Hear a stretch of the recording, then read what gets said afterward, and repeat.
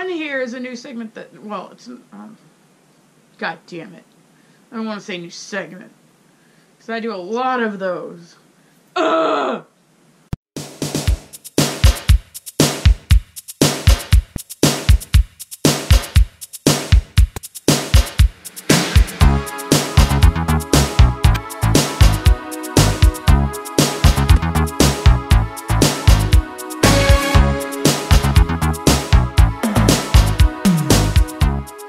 Everyone, welcome to the first edition of Space Barks. Space Barks is going to be when I discuss my views on certain topics as not as angry as Pepper does, because why?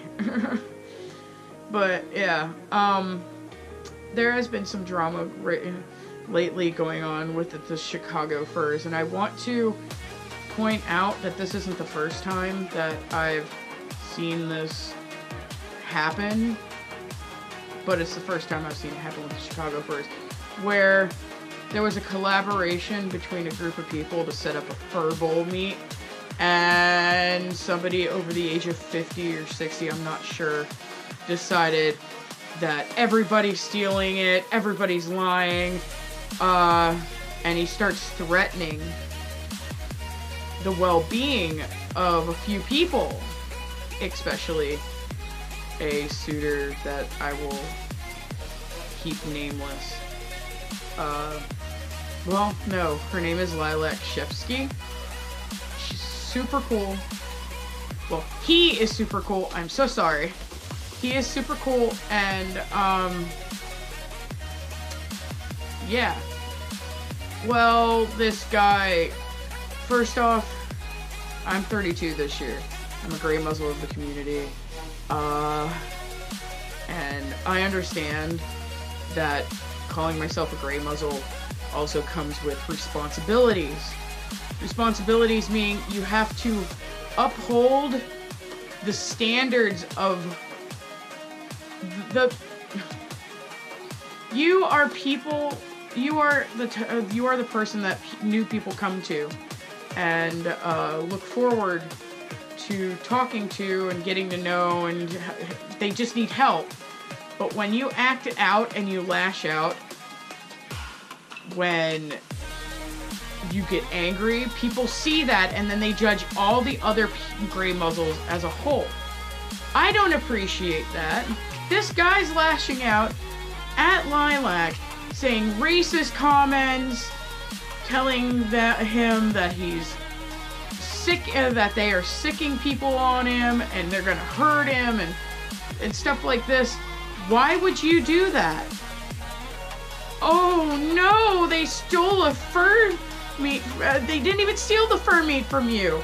You just decided to be a jerk. And now he's off lying and stuff like that. I don't really know all of this situation, but as what I've seen as an outside source and going to this person's Facebook, they are legitimately not acting their age. They need to grow the fuck up and deal with it properly, because they're making every other one of us look fucking bad.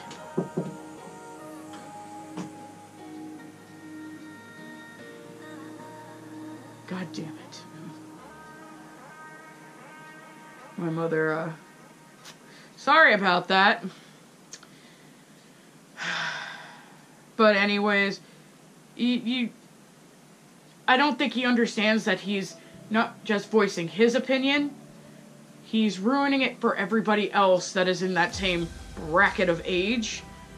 I, as a person, I get angry at things. I get angry at logical things. I would never get angry if I helped set up a fur meet and then people started calling my ass out on my nasty behavior. I would never go out of my way and threaten somebody's life.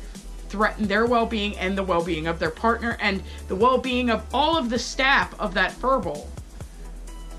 There's no need for that. And then posting on your Facebook, well, to me, meets are fun and social events and nothing else. I'm sitting here like, Bitch, you're the one that's making all the drama. All that they're doing is calling your ass out on things publicly because you're a racist prick.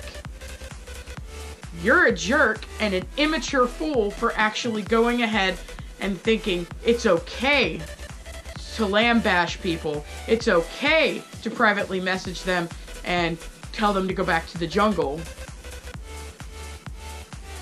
Because racism to me is such an old-fashioned thought process, and it really needs to be gone. Who gives a fuck what color you are underneath the costume or really anywhere? Who gives a fuck? Unless you should only care if the person isn't a decent person. And from what I've seen, Lilac's a fucking great person. This is Lilac and Shevsky in Chicago. Yeah. But, I mean, what do I know? I'm not part of that community. I'm on the other side of the damn country, and I'm just giving my opinions. And you know what? Opinions are just that. They're opinions, but I know I can derive my opinions from facts. Hey everybody, this has been a Space Barks episode. I will see you later. Space out, peoples. See you later, cowboys.